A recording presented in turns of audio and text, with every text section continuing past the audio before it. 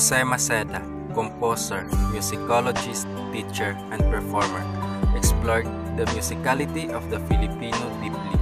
Maceda embarked on a long life dedication to the understanding and popularization of Filipino traditional music.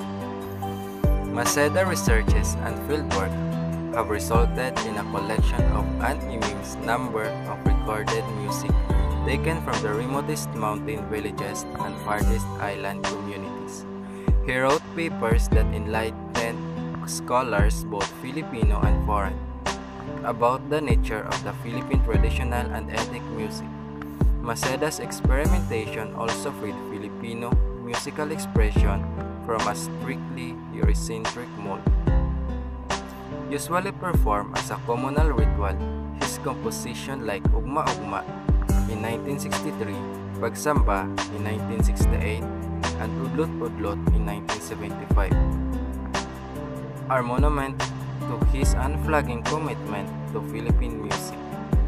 Other major works include Agungan, Kubing, Pagsamba, Ugnayan, Ading, Aruding, Siyasit, and Suling-Suling.